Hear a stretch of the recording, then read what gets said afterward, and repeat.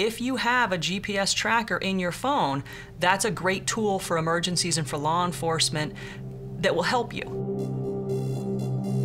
But what happens when the person tracking you is not law enforcement?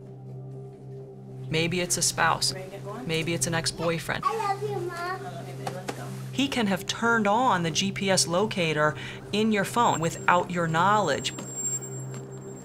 An abusive spouse or a stalker doesn't need high-tech spyware to locate exactly where you are. Cell phone providers have a plan where you can sign up to track your family members. And you may know that that's in the fine print of your plan, but you don't ever think that it's going to be used against you. If you're fleeing domestic violence, you may not be thinking, oh, well, he's, set up my cell phone in a way where he can track me.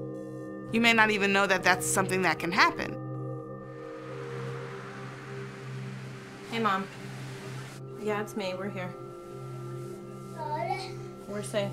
We have to always remember that technology can be misused and can be used to hurt victims.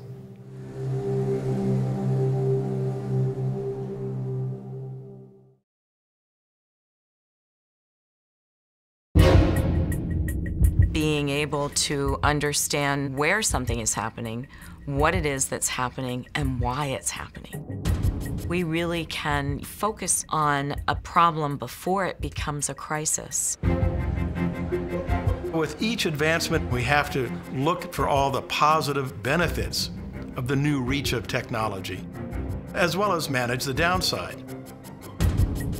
I think a surveillance society is not only inevitable and irreversible, I've come to this conclusion it's irresistible.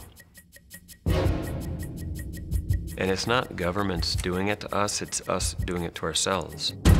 But it does bring up the point that the more data that's available out there, the more transparent the world becomes.